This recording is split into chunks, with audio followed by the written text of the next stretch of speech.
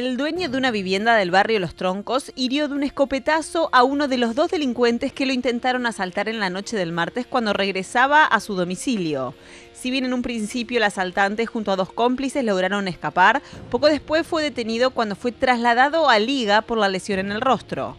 El hecho ocurrió pasadas las 21 horas cuando un hombre llegó a su casa de Quintana al 1400 y al trasladarse hacia el interior fue interceptado por dos intrusos, los que habían logrado acceder a un patio. Lo cierto es que en el momento en que fue sorprendido, el hombre pudo llegar hasta un sitio en donde guardaba una escopeta y en medio de una pelea disparó. Mientras ambos delincuentes se daban a la fuga con el apoyo de un tercer individuo, el hombre no perdió el tiempo y dio aviso a la policía. Minutos más tarde, ingresó al sanatorio Belgrano un individuo de 37 años con una herida en el rostro. A los médicos que lo atendieron les dijo que había sido víctima de un robo en la zona de Bolívar y Arturo Alió. Para una mejor atención lo derivaron a Liga, donde le continuaron el tratamiento iniciado en la clínica.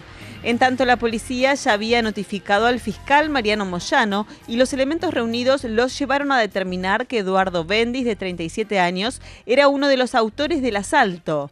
También se supo que poseía frondosos antecedentes penales por hechos similares. El testimonio de la víctima del robo y el registro de las cámaras de seguridad fueron claves para imputar al herido del delito de robo doblemente agravado.